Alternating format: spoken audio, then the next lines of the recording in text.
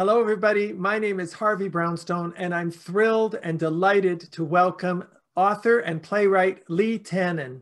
Lee has written one of my absolute favorite books entitled I Loved Lucy, My Friendship with Lucille Ball. Welcome, Lee. Thank you so much for spending some time with us. Thank you for asking. Your book deals with your friendship during the last decade of Lucille Ball's life, roughly from 1980 to 1989, correct? Yes. Now, Lucille Ball doesn't need any introduction. She isn't just a star, she's a megastar, a legend. I can tell you, Lee, that she is my absolute favorite entertainer of all time. But your book is a very personal memoir. It's extremely poignant, very touching. Can you tell us why you decided to write it? Yeah, first of all, I love the picture that you chose to have on your screen. It's a gorgeous, gorgeous shot, which isn't seen that many times, but that's a really beautiful shot. She was probably in her mid-50s during that. I think that shoot was done in her backyard in Beverly Hills. Anyway, when I turned 50 in 2000, I decided that I really wanted to sit down and just write some memories of what had taken place from 1980 to 1989. I was getting older and people were asking me all the time, what was it like? And what are the things you did? And how was she really? And what was she really like? And blah, blah, blah. In other words, all the questions I'm going to ask you. Yeah, exactly. Which makes it much easier now than it did in 2000. So I just sat down at this, well, not this exact computer, but a computer. And I just, I don't sleep very much. So I woke up real early every morning and I would just kind of write down random notes. And I had about 50 pages of it. And I showed it to my partner and just as memories, and he said, I think you have a book here. And I said, well, no, I don't think so. Who would want to read a book by a totally unknown author that, no one's heard of? And he said, well, that's true, except that you're writing about probably the most famous woman in the world. And so the most beloved woman in the world. Yeah, yes, I probably in that order, beloved and famous, because you're absolutely right. And so that led me on to write another literally 250, 300 pages, whatever it is. And I was doing some freelance work at the time, and I knew somebody who knew an agent, and he looked at it, and within a week we sold it to St. Martin's Press, and it became a bestseller right away. Went on to do paperback, but I wrote it really for that reason. I wrote it as a mnemonic device for myself, as a memory for myself, so that I was able to kind of remember the things that we had done. And I didn't realize sort of the arc of the book until I had finished it. And of course, working with a great editor at St. Martin's Press. And so that's how it evolved. Now, you also wrote a play based on the book, which had a very successful run in London. I did. We had actually 3 successful runs in London. London is very much like New York, where you have Broadway and off Broadway. In London, you have the West End and off West End. And there were 2 producers who I had never heard of, who through Facebook from London called, emailed me on Facebook and said that they had read it and they thought it would be an interesting thing to produce. So I went over to London and we did a reading, and then we did it at a small theater called Jermyn Street Theatre in London, 2 runs. And then it moved to the West End where we had a very successful run as well. And now there's some movie interest. Same way, some movie people contacted me through Facebook and said, wow, I think this would make a really lovely film. Well, can I ask you there, what is it about that last decade of her life that is so memorable and would make such a good story? Oh, you're asking great questions already. Well, the most salient point about that whole thing is that, there have been lots of stories about Lucy and Desi and Lucy and Ricky, and there's been a couple of biopics, and I know there's a 3rd one in the works. And of course, there's interest in her, grows and grows exponentially 30 years after her death. What I'm excited about, and what the people who are involved in hopefully this little film that we're going to make, is that this is a unique story. This is a story about a woman in the last decade of her life, the last act of her life, pretty much lived out of the spotlight. And unless you read my book and really, I have to say, unless you singularly read my book, because even all the other books that have been out, I've always been by people who really barely knew her or didn't know her at all. And they all kind of dealt with those Lucy Desi years, you know, and Right. I think there's something really, I'm very excited about being able to put this out there, you know, out on the screen for people to see what she was like in those last 10 years of her life. Well, I agree with you. I think I've already said your book is my favorite book about Lucille Ball because it is so personal. The story of how you met her, I understand that she married Gary Morton, her second husband, in 1961, and you're a distant relative of Gary's. And I love the way how you say in the book, in Yiddish, we would say you were mishpucha. If you're not Jewish, you would say that Gary's sister Helen's husband, Bob, was your father's first cousin. But I love the way you just kind of negate all of that and say she was mishpucha, she was family. You met her a few times briefly when you were an adolescent and a teenager, but the real friendship started in 1980 when you were 29 and she was 70, correct? 29 and 69. Yeah. She was going to be 70. I was going to be 30 later in the year, and she was going to be 70 later in the year. 29. So this fascinates me. I mean, you're a creative director at a theatrical advertising agency in New York. You were obviously a huge fan of hers long before you met her. Can I ask you first, why were you such a fan of hers? Well, I guess the question I can ask you back, why is anybody such a fan of hers? I mean, her... Well, I think people have very specific reasons. I can tell you that in my case, I was very badly bullied as a kid, and I Love Lucy played on TV every day at 4:30, and I knew that if I could just get home from school in one piece, I would get to watch Lucy at 4:30, and she was an escape, the laughter, and she became, I felt she was my friend. Wow, that's great. You know, I've heard hundreds of people telling stories about what they loved about Lucy, and yours is really beautifully said and very poignant. And I had similar. I wouldn't say I was bullied, but in the play I write, I talk about a friend of mine, a childhood friend of mine, who, you know, couldn't be my friend anymore because he said I was a fegele, another Yiddish word meaning gay or queer. And when I was 9 years old, and that struck me. And Lucy also for me was a kind of like to watch her every day and to laugh. And but I think yours, thank you for being so personal about yours, but I think in general, I think why millions and zillions of people love her to this day is because she was brilliant. I mean, her comedy was brilliant. And again, you know, you have to give credit to the writers and the directors and the co-stars and everybody else. But the comedy itself was so timeless and universal that I think people who weren't even born when she died are Lucy fans today. So I like the bullying. I think that's really, well, it's very personal. Thank you for sharing that. What I'm really interested in, what do you think drew a 70-year-old woman to this 29-year-old young man from New York? Wow. I tell you, I wouldn't have to pay my psychologist and my analyst if I knew you 20, 30 years ago. Another great question, and it's a question that we're actually in the process of exploring and trying to take this book and adapt it for the screen, because... Well, you know, you don't really explain it in the book, Lee. You explain very clearly how you were completely blown away at the thought of meeting her and then being invited to her home, and how you, in your own mind, went from being an awestruck fan to really a confidant, a very close and dear, dear friend, someone she really loved and took into her most inner circle.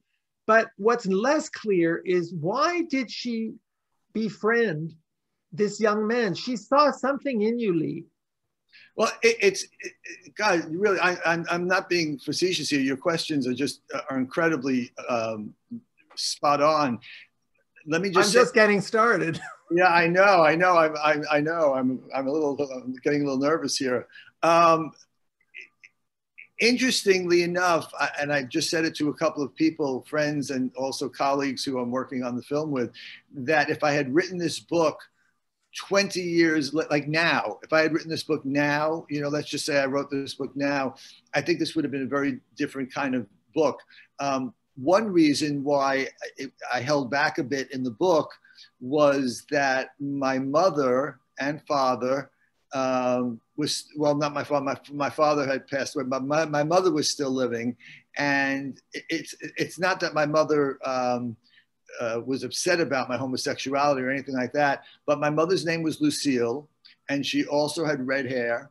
Oh. And she tended to be a bit jealous because I spent a lot of time with Lucy that I would have spent ordinarily with my mother in those last years. She was a Jewish mother. Yeah, she was. And so I'm not using this as an excuse, but I think I held back because of certain external forces.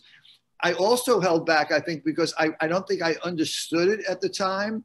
But I think now, as an older man, kind of looking back, because now I'm the age basically that she was when we met, which is a very, very strange phenomenon in and of itself.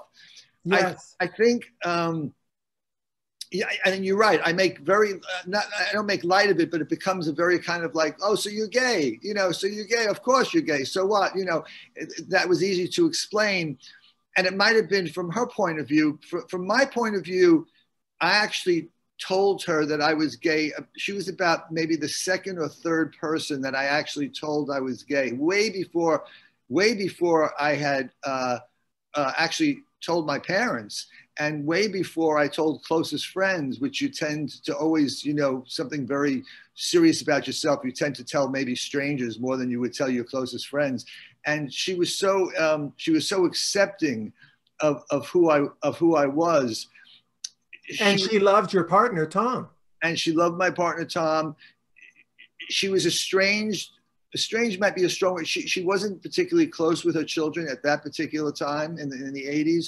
Yeah, I'm going to ask you about that. But on the gay issue, it's interesting you compare her, you sensed perhaps a bit of maybe resentment on your mother's part.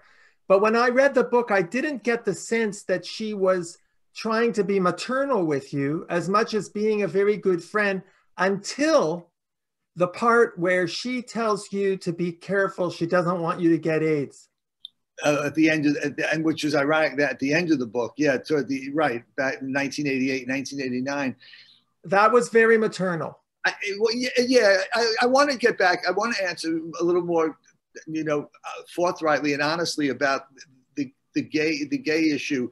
I think, like I said, I think she was used to being around a lot of gay men in Hollywood, and a lot of gay men, particularly on the set of I Love Lucy, at a time when homosexuality, was considered still a mental illness by doctors, let alone coming out. So she was very simpatico with gay men. So it was very easy for me to be around her. I felt if I would say more in the book, it would have been just more about her total acceptance of who I was. And I was always lying to people about my life, because if you lie about your sexuality, I think you're lying about your life. I think that's that's numero uno. And I never had to lie to her. I never had to, whether it was with my partner or whether it was just in general, what it was like.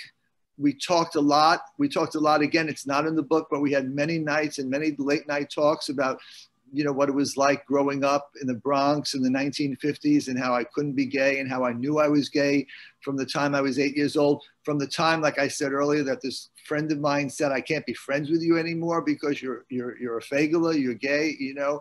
And so I had to hide behind that, and I dated women, and I ran on the track team. I got married, even, if you know, in the book. I got married, and you know, to my childhood sweetheart, and lasted 7 years, and it was 7 years of a complete lie and a deception. So I think when I met Lucy, it just like the floodgates opened up. And for her, I think the floodgates opened up because I'm not sure that you mentioned about being maternal, the things she said, yes, about not getting AIDS and that. But Lucy I think Lucy was very maternal right from the beginning, even though I don't talk about it much. I think she saw in me a lot of what she did not have with her own son. And I'm not pointing fingers. That's nobody's fault. It's just mothers and sons have a certain dynamic, and we didn't have that dynamic because we weren't biologically mother and son. So you know what I mean? We had the best of both worlds until later on in our relationship, when I kind of overstepped and I became sort of like her son, and we had a big fight, and you know, all that. For anybody who hasn't read the book, go read the book. Right. Well, yeah, I want to leave. If people want to know about that, I think they should read the book. Yeah, I want you to know that as someone who's read your book at least 3 times, because you have to understand, Lee, and I'm sure you do, that for fans, reading your book is the closest we will ever come to really knowing who she was when we were growing up. Because many of us were not alive when she was doing I Love Lucy. By the time we knew who she was divorced and she had moved on to the Lucy Show.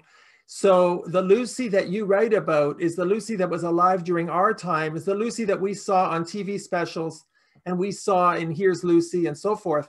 And so just so that you know, I actually think it did come across very clearly in the book that she was gay positive, because very early on in your friendship, you introduced her to Tom, your partner, who she just adored.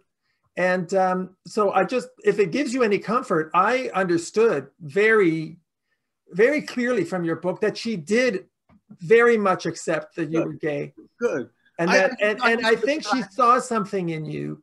I think that you describe her as someone who's very sensitive and very perceptive.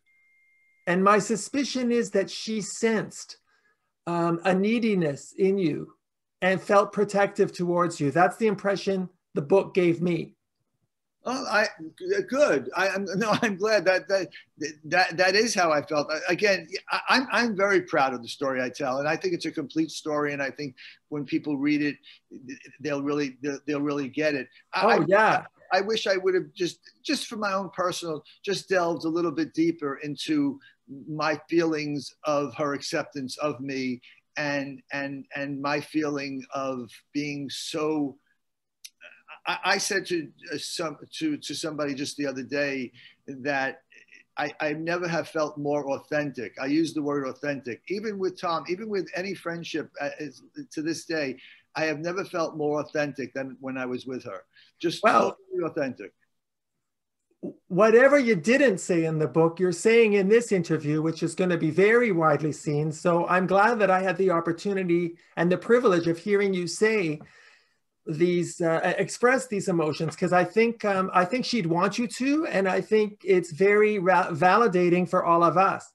But one of the fun things about the book, your relationship with her, was the fact that you made her rediscover New York. You didn't just play backgammon with her. And for those who didn't know this, Lucy was addicted to backgammon and pretty much kept Lee and Tom prisoner in her home many times and in hotel rooms playing backgammon.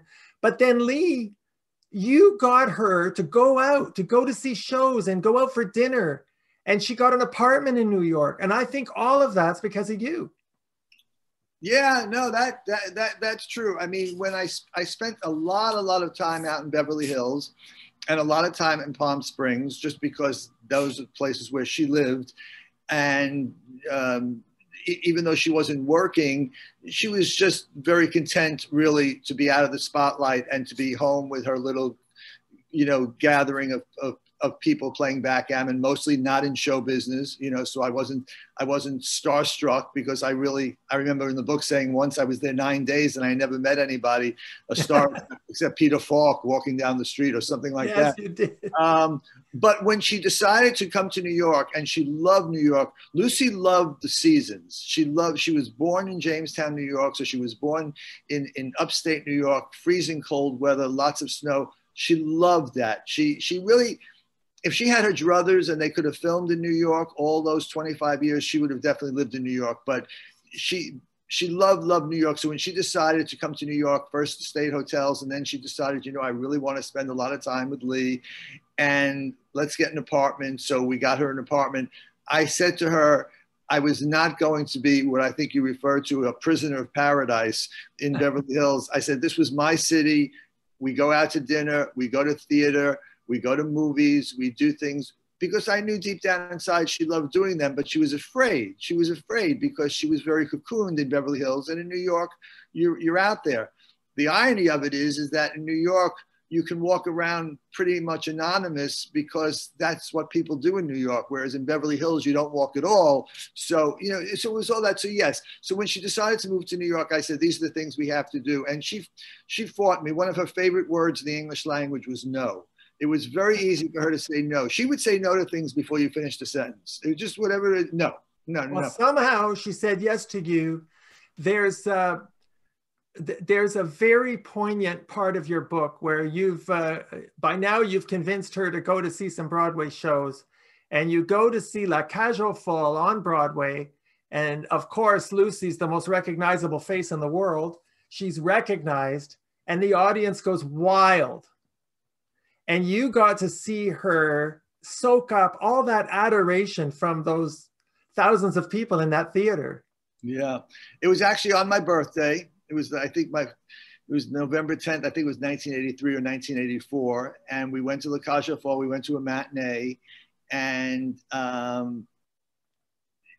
at intermission, she never got up much at intermission because she really didn't want to cause a stir. And her not causing a stir, let me just to be clear, it wasn't an ego thing with Lucy. It wasn't because, you know, she didn't want to cause a stir because she never wanted to take the spotlight, if you will, away from anybody else, whether they were in the show or whatever. So she sat at intermission at her seat, and I kind of stood guard over her, and, you know, but somebody must have caught a glimpse of that flaming orange hair from up in the second balcony. And right before the lights went down, somebody yelled out, "We love you, Lucy." And obviously people knew she was in the house, and the place went crazy.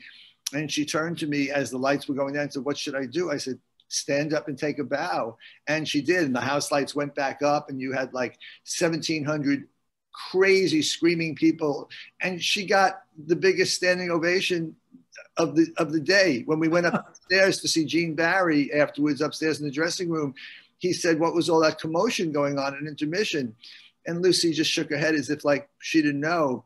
But right. then finally, I think it was George Hearn or somebody said, "Lucy, you got quite a standing ovation." And Gene Barry said, "Yeah, almost as much as I did." And Lucy said, without missing a beat, "No, I got more than you did." And that was an incredible. Every time we went to the theater, it was incredible. Every time we went to the theater, every time we went to a restaurant, it was incredible because people. It wasn't like sort of like an Elizabeth Taylor thing where people would rush her and kind of like, this was like, people were so respectful and they almost didn't realize it was her until they took like 3 looks, 4 looks, because you didn't even expect Lucy to be in New York, you know? Right. So it was quite an experience. Yeah. So she had once she finished saying no, she said a lot of yeses, and we went to lots of theater and lots of restaurants. Well, I think, she didn't just enrich your life, you really enriched hers. And now I've got to ask you the question you've been asked a million times. I'm going to apologize in advance, but it has to be asked. What was she really like? Her daughter, in her endorsement of your book, described her mother as unique and complicated. Is that fair? Yeah, that's very fair. Yeah. Everything that Lucy said in the back of that book, which was absolutely lovely and lovely, lovely sentiments. Yes, she was complicated. She was unique. She was nothing like Lucy Ricardo. Well, I say in the foreword of my book at the beginning, and I can't quote it verbatim, even though I have the book right here. My first notion was, when people ask me, like you just did, and people ask me that all the time, what was she like? My first inclination was, no way, she wasn't like Lucy Ricardo at all. I use Lucy Ricardo as the kind of, because that, to me, she'll always be Lucy Ricardo, regardless of the whatever incarnation she had afterwards. But the more I thought about it, she was a lot like Lucille Ball, Morton, Goldapper, whatever you want to call her. She needed to be the star in her own way, and so did Lucy Ricardo. She was able to manipulate you, if you will, with tears, like Lucy Ricardo would do. She was not intentionally funny, because she always said she didn't think funny. She said, Lee, you think funny. I don't think funny. She said, I deliver the goods, which I once said to her, FedEx should be so lucky delivering the goods. But she wasn't. She really wasn't. She said in a very well-known Q&A session that she did at the Museum of Broadcasting in New York, she said, I'm not naturally funny. I can do funny things that other people write. But in your book, it's clear that she had a wonderful sense of humor. She loved to laugh. And she did funny things. Your descriptions of how she tried to cook are hilarious. Your description of the way she drove is very much like Lucy Ricardo. But you see, but those were actually the way she drove on I Love Lucy was scripted, right down to the way she cooked on I Love Lucy was scripted. These were unscripted, unintentionally funny things. So there's where she was like Lucy Ricardo, but she wasn't. She had a great sense of humor. She loved to laugh, but she really loved to laugh at funny people more than, deep down inside, this was a very, very serious woman. I think that's what Lucy Arnaz meant by complicated and unique. Very, very serious. She really did not think funny. And it's important she did. Now, she was able to tell a story. I would say to her my favorite thing was, tell me a Clark Gable story, or something like that. And she would play Clark Gable, and she would play Carol Lombard, and she would play herself, and she would act it out. No one could tell a story like Lucy. In that way, she was funny, but that was a comic genius of more of an acting kind of thing. Right. But she didn't. She was a good raconteur. The best. But she wasn't quick like I was quick, like I am quick. She just wasn't. I mean, and if she was, she hit it pretty well. But I really believe that she was not inherently funny. And the people who worked with her described her very much like you did. All business, serious, needing to be in charge, in control of every situation. And so that's very consistent. But you go beyond that in your book. You gave the impression that she was actually quite needy. She didn't like being alone. No, she didn't like being alone. I use the word abandonment. If you read her whole story and you know her whole life, which you really won't know from my book, because it's the last 10 years, although if you're intuitive, you'll see that these last 10 years kind of mirror the first 65 years. She was abandoned very early on by her father dying when she was 3 years old. She was then abandoned by her mother, who remarried to a man who didn't like children. So she was raised by her grandfather. She was abandoned many times in her life. This is my take, but I think it's a take based on knowing her so well. My God, her abandonment, Desi's abandonment of her nearly killed her. I mean, that was the biggest abandonment of her life. Well, it was the most public too. The most public and the most humiliating and the deepest, because this was a love affair of the ages. That was a love affair until the day he died, until the day she died. But her abandonment kept on going on. And then finally, when her series at the end of her life, that ill-fated Life with Lucy, was canceled, that was a total abandonment. And she felt then that if she was canceled and fired, that nobody loved her anymore. And they couldn't quite, I tried to get through to her, everybody tried to, that they did not love her anymore. They just didn't love that character anymore. Right. So she was needy. And in it's a strange word. I keep on going back to, she didn't like being abandoned Yeah. more She than wanted, that. and you really kept her company, and you made yourself available despite trying to work in a busy career. And the other thing that I think people need to really understand is that she was humble. She didn't sit there watching herself on television. Oh, she was very humble. And she watched herself on television occasionally. I would be, every morning when I was out in Beverly Hills, I would have my little breakfast, and I would take a video VHS, VHS, and put it into the machine, because she had them all on a row, and I would put an episode in, and then I would read along. She had the scripts all beautifully bound in leather, and I would read along. Can you imagine watching I Love Lucy in Lucille Ball's house? I mean, No, I can't. I mean, no matter who you are, can you imagine? And once in a while, I would feel her presence. She would come in and she would stand behind me. I could feel it. With a star, there's electricity. You know that. Somebody walks into a room, if they're a star, you know it, even if your back is to them. And so she would be in back of me, and I would turn to her and look at her. I'd go, "Oh, Lucy, that is so hilarious." And she'd go, "Shh. Don't look at me. Look at Viv. Look at Viv. She's the one. If you want to learn about comedy, baby, look at Viv." Never, never, never.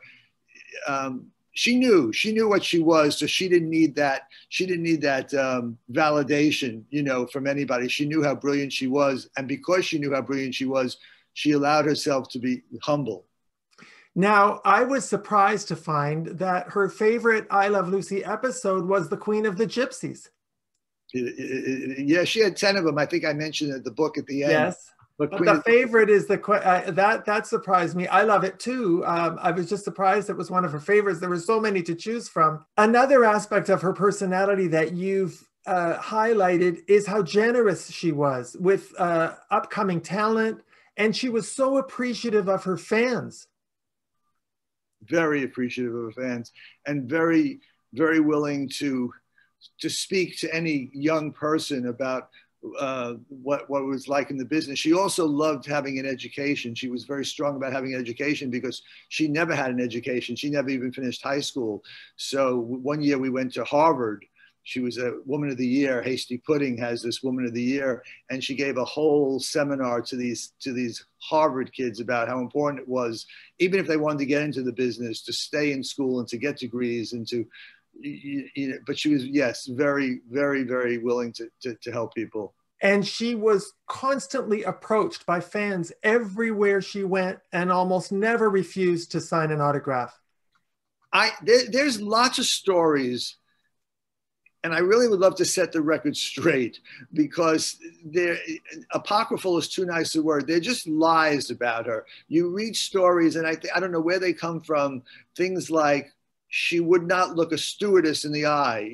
When she flew on a plane, she would make sure that the stewardess didn't look at her, look down, or she would tell somebody else to tell the stewardess, or crazy things like that. I was with her so many times in so many different situations.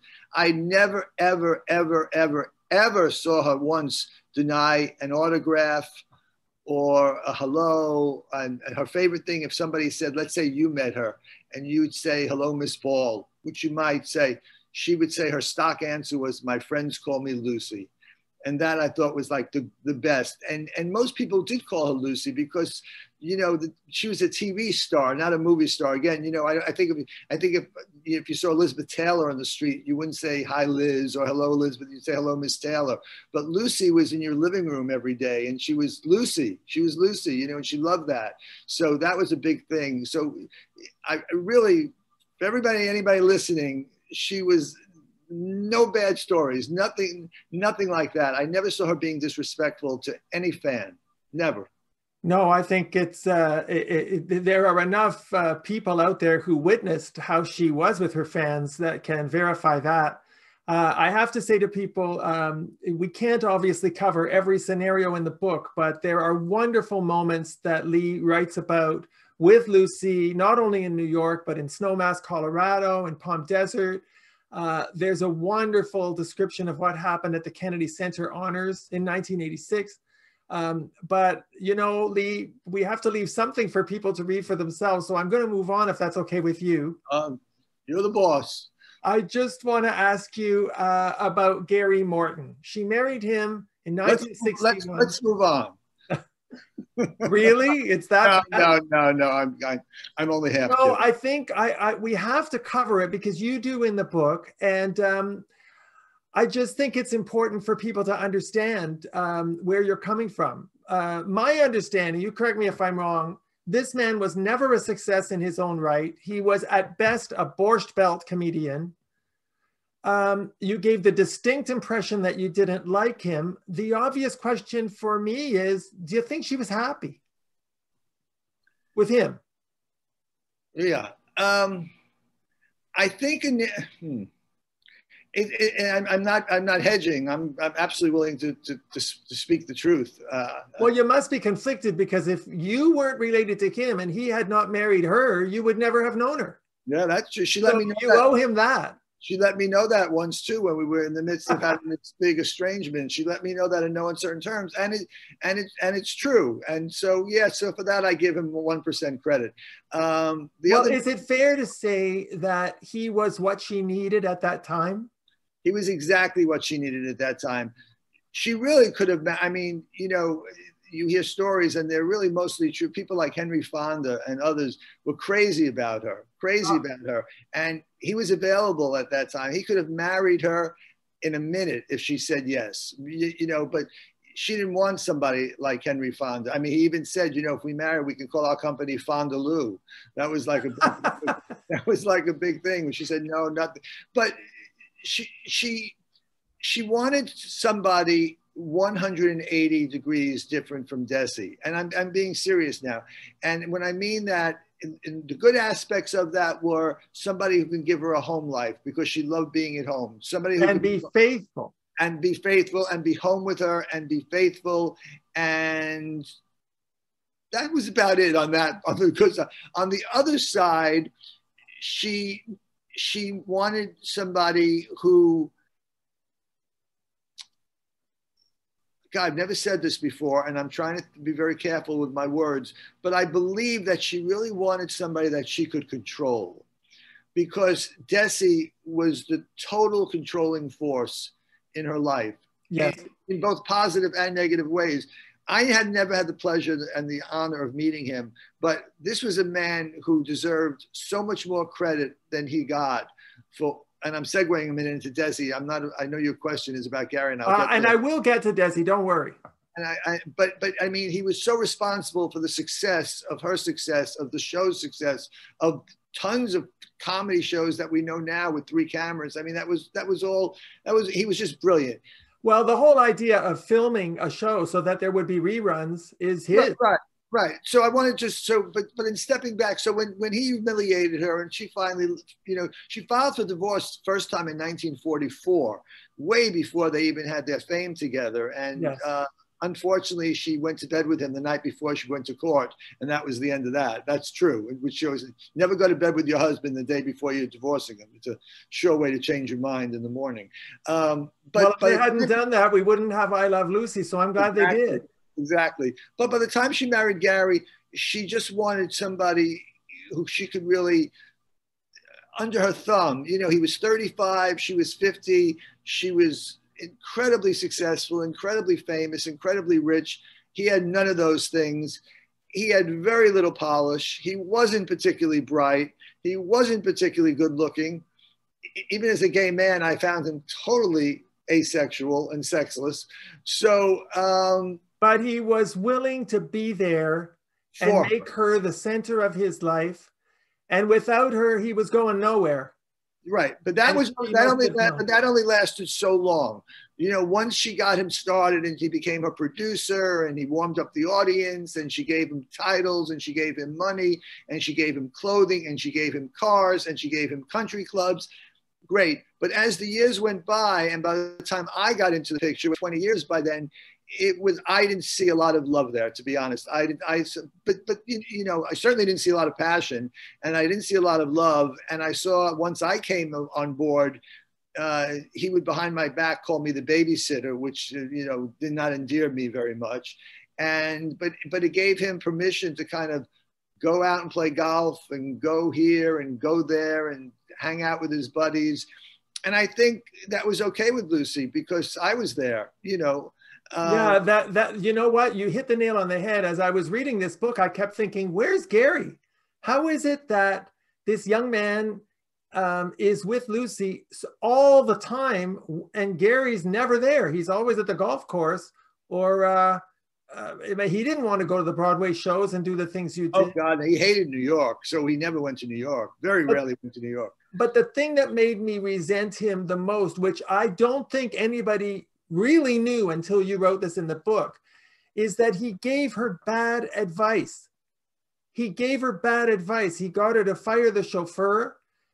You had a great plan for the Black Gamma ad for the mink coats. The Night of 100 Stars, she was one of the few big stars that weren't there. You were going to do a wonderful HBO documentary about her, and he talked to her about God, you know so much. You know more about my life than I do. Scary. That's my job. And he was responsible for her disastrous return to television in Life with Lucy in 85, 86, which devastated her. And those are my reasons why I resent the man. Well, yeah, just think you weren't even there. Can you imagine what it was like? Because these were, I mean, some of them were my ideas. Some of them were just, you know, how do you take The Night of 100 Stars, which was not my idea per se. It was Alexander Cohen who wanted to do this thing for the Actors Fund. And what turned out to be, what was Night of 100 Stars turned out to be almost 300 stars and one of the most successful fundraisers ever in New York City. And it was a monumental night of the most glamorous stars all in one place, all at one time. I was glued to the television set for that whole thing. And Gary told her, well, this is pretty much verbatim.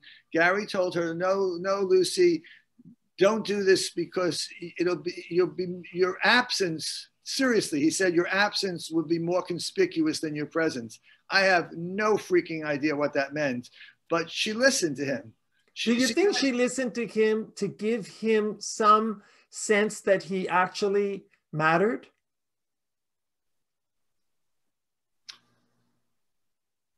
No, I think in some case, no, I don't. I think her natural tendency, as I said earlier, was to always say no. So he gave her the out of saying no. That's an interesting conceit, though. I don't know. That could be. That could be. Well, I guess what I'm saying is, if she felt he needed to have a little bit of an ego where he actually had influence over her and that he could be in charge, why else would you make him producer when he had no producing talent?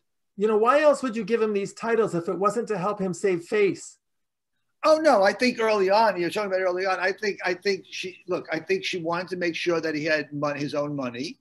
I think she needed him to be his own man. I think she didn't want Hollywood to think that look what she's picked up the street, and you know, so she gave him things to do that would make him learn the business and at the same time give him some independent wealth, you know, which he had. He accrued quite a lot of money working for Lucille Ball Productions.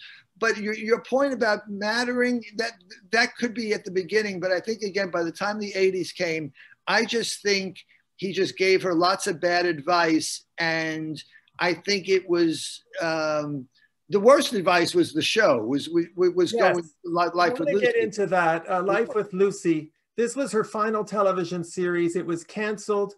I was shocked to find out in the book that there are 5 episodes of that show that never even aired. Yeah. Yeah. You write in a way that's really heartbreaking to see her so badly surrounded by, you know, bad writing, bad plots, bad everything. My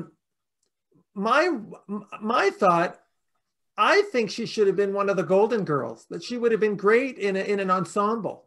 Well, she was, I mean, this might be a bit apocryphal, but I don't think so. I had heard that pretty much she was offered it. And he said, no, I don't want you to, you work alone. You don't work with other women. Yeah, she would have been great. Oh, there are many things she could have done. I mean, she could have also just done the whole college you know, going out and speaking to these kids. She was great at that. These Q&As. She didn't need the money. She could have just been out there with young people who would have adored her. I mean, there was a well-known television critic when Life with Lucy came out. He panned the show like everybody did, and he said, if Lucy would just start being Lucille, this would have worked.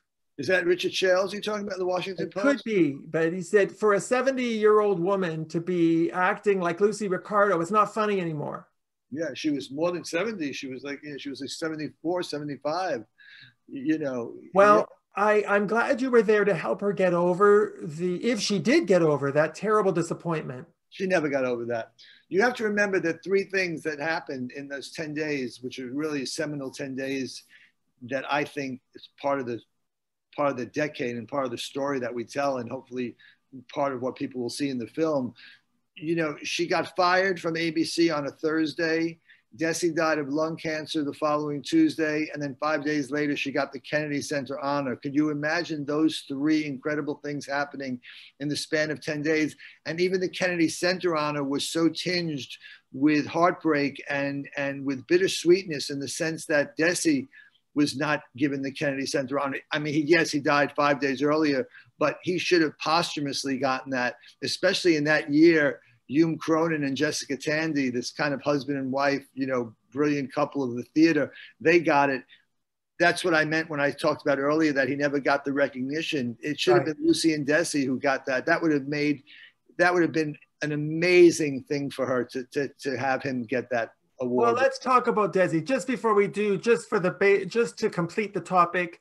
For people who don't know, Gary Morton remarried in 1996. And died in 1999. And you've mentioned in your book that after Lucy died in April 1989, you saw Gary once and then never again. Right. So on to Desi.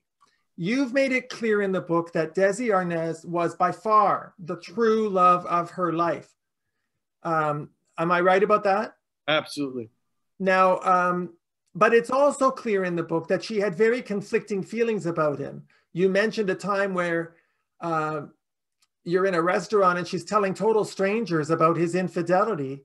But on the other hand, she praised him profusely and would say things like, without Desi, there would have been no Lucy. Yeah. Yeah. Well, I think that's part of, again, Lucy Arnaz's, you know, the complication of her mother and the conflicts in her mother's life.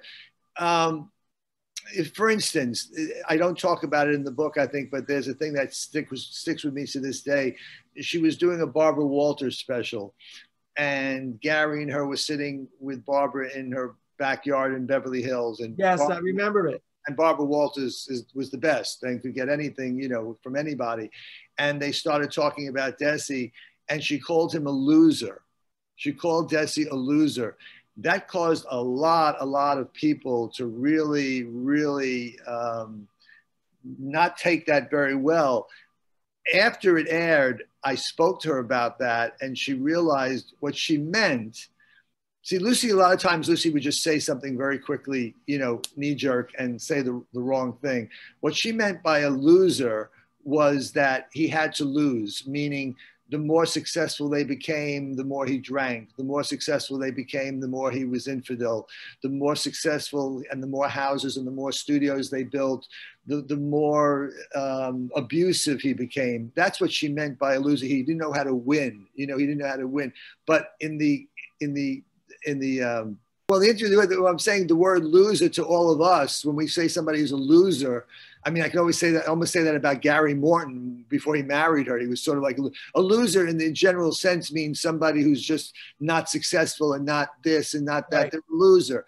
So, but when people heard her say that, they really thought that was a very insulting thing that she said. So she would say things like that. But to me, she never said anything but the highest praise. And I don't think she ever mentioned him without crying or without tearing up. I don't think in all the talks we had about Desi, and we had a lot of talks about Desi over the backgammon table, over the dinner table, anytime she spoke about Desi, you could just see her welling up.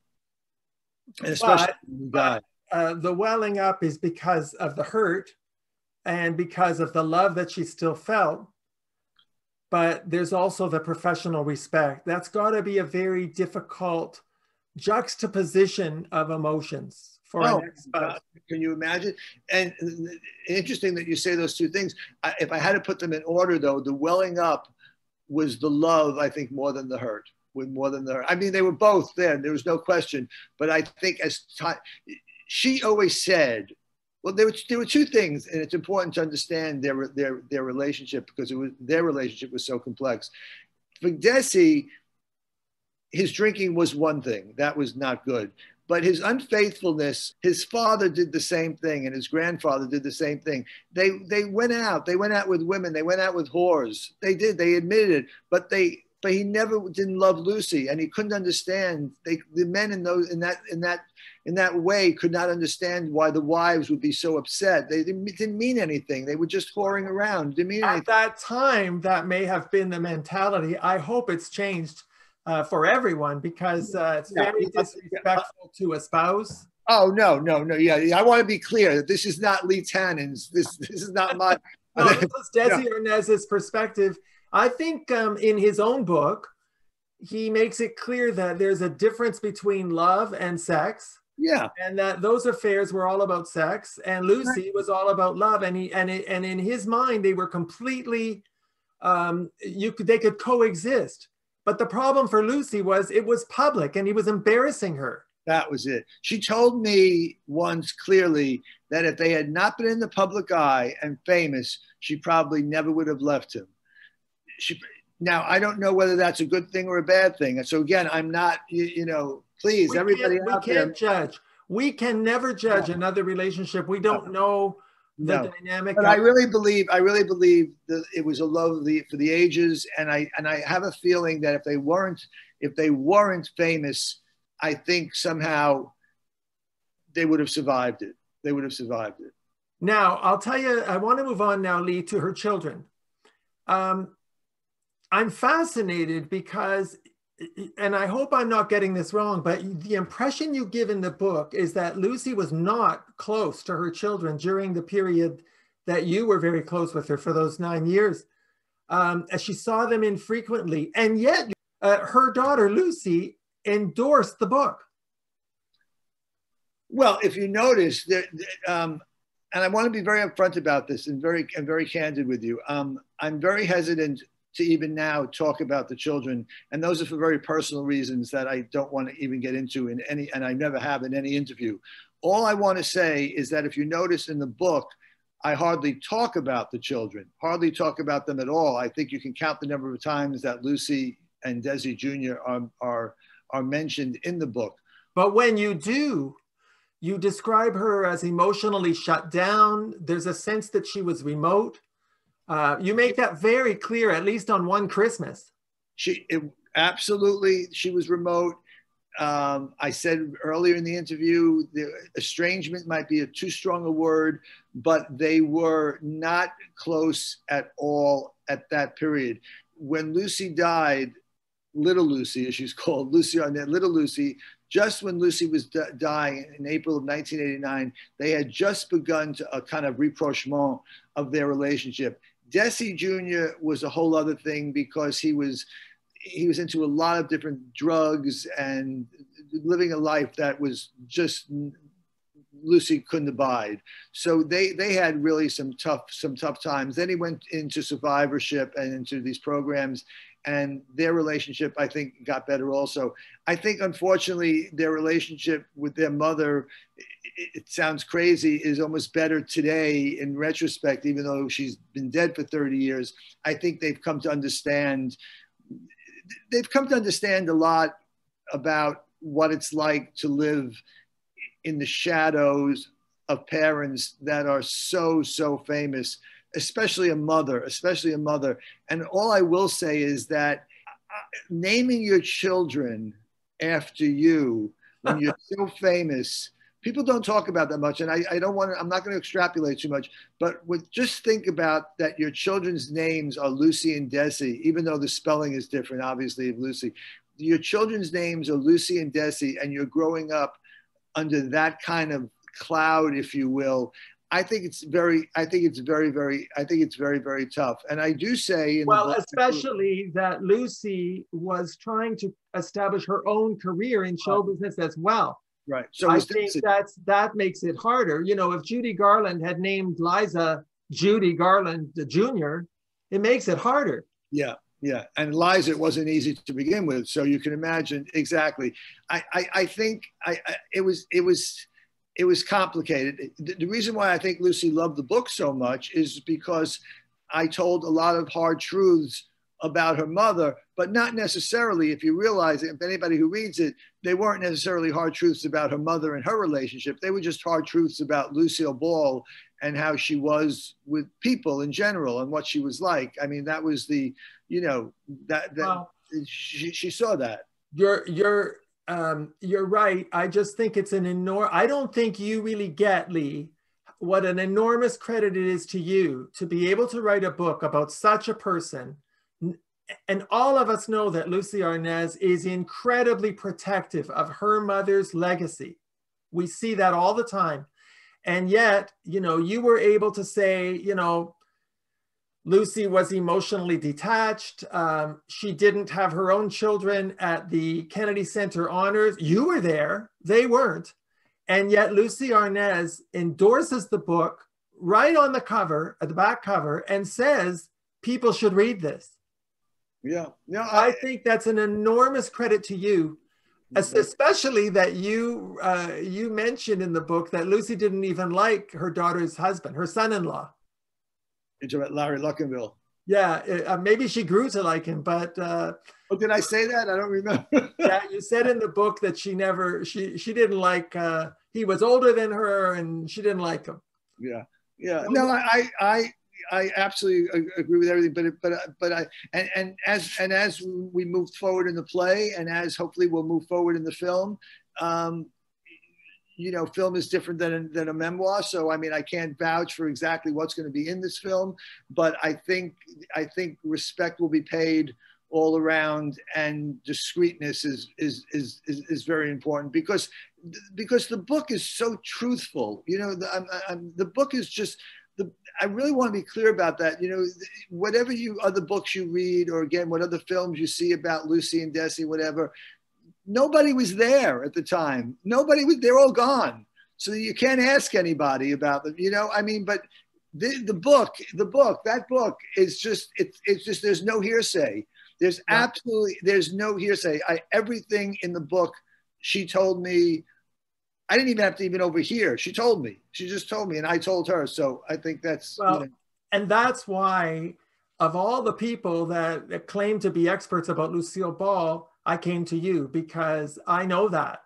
I know that's exactly correct. And the sincerity, the authenticity of the book, the kindness, the compassion that you show, even though you're not afraid to show that she was a real person with flaws, with demons.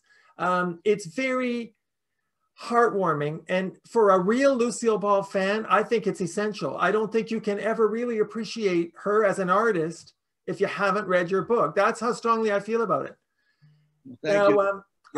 I want to ask you about her career during the 80s. You mentioned that she didn't mind being typecast as the Lucy character on I Love Lucy and the Lucy Show and Here's Lucy, but you say that it was a mixed blessing because she couldn't really be accepted doing anything else. Yeah. You know, she always said, and this is what's so troubling, and this is why Gary, I blame almost 100%, because he so talked her into this, and it was all about money because they were paying her a lot of money to do this series. She spoke so much in private and in public. She always would say, I would never go back and do this again after she retired, like basically in 1976. How could we top what we had? How could we top, you know, I mean, she even said that after I Love Lucy, but she went back and her other shows had a definite modicum of success. But as far as going back into situation comedy, she said, how could I ever top this? How could I ever do this? So Gary thought if he got her writers, you know, Bob and Madeline, if he got her and got Gail Gordon out of retirement, I mean, Lucy was so insulated by that time that she didn't know that TV had passed her by, if you will. Comedy had passed her by. Situation comedies were totally different in the 1980s than they were even in the 70s, you know. And so because she was home and she didn't know really what was going on in the public eye, he was able to talk her into something that was so ill-suited. Now, I have to say one thing that's interesting, though, about Lucy. When she used to talk to kids, especially actors, and this goes even today, young actors today, they always talk about how they don't want to be pigeonholed. They want to stretch. They want to play a mass murderer here, but then they want to play light comedy there and whatever. And that's like a big thing. Lucy was just the opposite. She did like 68, 69 films in Hollywood, and her career started going downhill because they didn't know what to do with her. They didn't know, she started and she had a modicum of success and she had things like The Big Street and she had some other stuff going on. But then by the late 40s, she was the queen of the B's, they called her, these B movies. She was looking for the one thing that she could pigeonhole herself, and she found it in Lucy Ricardo, and she stayed with that and she stuck with that. So I always gave her so much credit for that. But you got to know when to get off. And she didn't know when. She did know when to get off. And then Gary made her get back on again. Now, a lot of people don't know that Lucy wanted the lead role in Driving Miss Daisy that Jessica Tandy ultimately got and won an Oscar for. Yeah, I took Lucy to see Driving Miss Daisy down when it was off Broadway. We went to see Driving Miss Daisy, and we went to see Steel Magnolias. That was another film that she really loved. And she wanted to, I think she almost did Pocketful of Miracles on Broadway. Well, that's a whole long story in the book. That was something that I got involved in, but unfortunately, I think she would have been a great Apple Annie, and she wanted to do that, but the rights were all tied up, and ultimately that never happened. I have to say, Driving Miss Daisy, I mean, I appreciate that Lucy wanted it, but I don't think Lucy was right for Driving Miss Daisy, and I think Jessica Tandy deservedly won the Oscar. And so it was the year actually that Lucy died, ironically, in 1989. But she loved the show, and she loved Steel Magnolias also. But Lucy did go on to do a TV movie, Stone Pillow. Now, you weren't very present during that period, but it seemed to me that wasn't well received. The public really only wanted to see Lucy playing Lucy, don't you think? Yeah, that's the conundrum. They did want to see Lucy play only Lucy, and it wasn't a very good script, and she got very sick doing it. So it was really a lose-lose situation. But you see, with the reruns, she didn't have to do another series.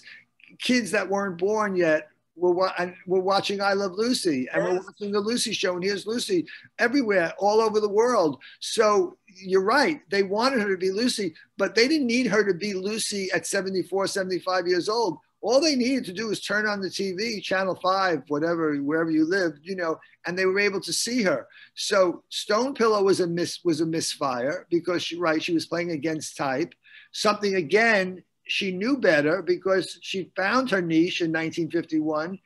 And there were plenty of films. She was offered, again, Gary, Bad Advice. She could have found light comedy. She could have found the way to be Lucy in the early, when she was in her early 70s, but not with this Gail Gordon and this crap that they passed off for a retread of, another Lucy show. Are there any other books about Lucille Ball that you would recommend, Lee? I mean, I think your book is the only one that will give us a real inside view into who she was as a person in her later years. But are there any books that you like that cover her career and that you feel are accurate? Well, Kathleen Brady wrote a great book. I forgot the name of the book, but it was a big, right around the time my book came out. It was all, biography. Not really. Well, I mean, again, there are many books. If you want to know about Lucille Ball's life, there are many books about Lucille Ball's life. And if you really want to know about the Desilu years, Tom Gilbert's book on Desilu. I mean, there are many books, and there's 2 television films that came out, and there is a wonderful American Masters called, I think, Finding Lucy. Yes. All good about her whole life. unique is I Love Lucy, because again, last 10 years, the real woman. And if you're smart enough to take that story and just realize that nobody really changes that much in the last decade, you know, we don't change when we're 70 years old. You're able to read between the lines, if you will, and see that what I saw in the last 10 years was just a culmination of what her life story was. So again, I hope it works. Do you think do you think it could be an interesting film? Be honest. Do you think I can't wait for you to make that into a movie. I don't know who would play Lucy. We don't know either yet. But I got to tell you, I think that it's layered and it's complex, because there's a friendship there with a young gay man who was clearly reaching out, who had a vulnerability that she picked up on. And there was a loneliness on her part, because she had a husband who was really not an emotional support. I think he was there for a good time. And the chemistry, the fact that you made her see this whole other world in New York, you got her to meet fans. I mean, she wasn't approachable in Hollywood. You couldn't walk down the street, North Roxbury Drive, and see Lucille Ball cutting the lawn. But you made her, you gave her a chance to see fans and hear what the fans had to say about her. I think I made her real, is what I did. I made her real, but you made her accessible. Accessible, real, yes, and obviously iconic, of course, but accessible is a great word. It's totally accessible. You made her accessible. Do you think she really understood how beloved she was?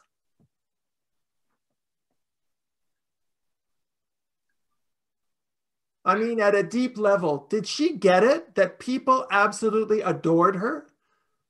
Well, that's the crux and almost the end of my story, in the sense is that I think she knew. Let me just break it down. I think she knew how famous she was. I think she got that. I think she knew, humility aside, she knew how famous she was. She knew what she could do, what she couldn't do. That's why she was hesitant about going out in New York. She knew. This is important to listen to. By the time at the end of her life, her public and her private persona was so tied up together. Again, I go back so that when Life with Lucy was canceled, this is so important. She absolutely believed that people did not love Lucille Ball anymore. They were so tied, they were so inexplicably tied that I try to, I mean, you want to like shake her and go, Lucy, the world, I do, I think I say it in the book, I certainly talk about in the play, the world loves you. They just didn't love your show. It's really as simple as that. She couldn't get that. She could not get that. She died at 77. She could have lived easily another 10 or 15 years doing such wonderful things. That show, and then I don't know if you know, there's Richard Burton came out with his diaries, and he said some horrible, horrible, horrible things about her. We tried to keep her from reading the book, but she read it and she saw that. So anything like that. Now, just to explain to people, Richard Burton and Elizabeth Taylor appeared on Here's Lucy on an episode revolving around that very famous diamond ring of the Elizabeth Taylors. And Richard Burton wrote in his book some very unkind things about what it was like to work with Lucy on the set. Is that a fair summary? Yeah, very, very, very, very unkind. Like, you know, like I loathe her and I hope I never see her again in my life. And then, yeah, it was a couple of pages long. And, but again, that's all tied into the notion that she just, I don't think she felt the love anymore at the end. I really don't. I think she just was very confused because her work was everything. And she knew that after this fiasco, she wasn't going to work at all. And then Desi died and then blah, blah, blah. And then she started having her own health issues. So did she feel loved? I hope she did deep down inside, but you know, she died alone in Cedars-Sinai Hospital, you know, and it's... Well, you said in your book that she died because she was ready to go. She wasn't that old. Why did you say that? Why was she ready? It's funny, Lucy Arnaz wanted to know that also. Well, I certainly mean she was ready in a kind of, look, I again, Lee Tannen's opinion. I'm not a doctor. I don't, you know, I think when people's hearts are broken, and I think her heart was truly broken, the combination of the lost show and losing Desi, because I think she started dying the day Desi died. I really believe that. I really believe that her heart was so broken in two, you know, in pieces actually. I think she just didn't want to live anymore. And then from a technical point of view, when she was in the hospital and the doctor came into the room when she was starting to feel better and they were going to transfer her to a regular room, she was talking about going home, and the doctor said to her that he didn't think she'd ever be able to go upstairs anymore in her house. She had this beautiful bedroom that she adored. She loved mauve and purple, and she had pillows. And it was a gorgeous bedroom, gorgeous. And he said she would never be able to go upstairs anymore because of her heart. They would have to build something for her downstairs. I know that sounds like, oh, well, you're not going to die because somebody says that. But I'm telling you, I know this woman enough to know that if she couldn't live the way she wanted to live, and she had nothing to live for in terms of the way she felt, I don't think she wanted to get old. I think she wanted to check out. And I believe that you could will yourself. I do think you can will yourself to die. Again, I think Debbie Reynolds proved that. Well, when Carrie died, I forgot who I said it to. I mean, you didn't have to be a genius. I think I said it to my partner. I said, you know, Debbie's going to die real soon. Never thought 24 hours, but it's like that. You know, she had a ruptured aorta. She was getting better, but I just don't think she wanted to live anymore. It's just my opinion. Just my opinion. Yeah, well, your opinion is more valid than any of ours because you knew her so well. I've got a tough question for you, and I promise we're almost at the end. You've been incredibly patient to give me all this much time, Lee. You're a fabulous person to talk to. Well, thank you. My question is... Only as good as the interviewer. I mean that sincerely. And you really, as Lucy would say, my God, you have done your homework. I'm afraid of this last question. I can't even imagine. I mean, I told you everything about me short of, well, forget about that. Go on. My question, and this is just my... when I got to the last page of the book and I closed it, and I hated to see your book end, and I can't wait for the movie. And I want to interview you again when the movie comes out. You promise me. I promise. What do you think Lucy would have thought of your book? Well, the little funny scenario that, it's really not funny, and I hope people take it in the spirit that I'm giving it. The book was published on 9/11. Truly 9/11, not 9/11, 9/11, 2001. The book was, because books are published always on Tuesday. They always come out on Tuesday. And I was so excited about this book coming out. And I was so, even the night before, there was a little pre-publishing party that I had at a friend's house or whatever. So when 9/11 came, I remember looking up and I'm going, Lucy, if you didn't want me to write this book, I mean, you went a little bit too far. And I'm only saying this with all due respect to all those people who died that day. But the serious answer is, I think she would have loved this book. I do. I think I wouldn't have written it if I mean this sincerely. This was not, you don't get rich writing a book like this, and you don't get rich doing a play like this. And I'm not going to get rich doing a movie either. This is a legacy that I want to keep alive because there is so much that people don't know. And I think and I've gotten so much fan mail on so many lists still to this day, and people are still buying the book, and I've done the audio book, and they listen to the audio book.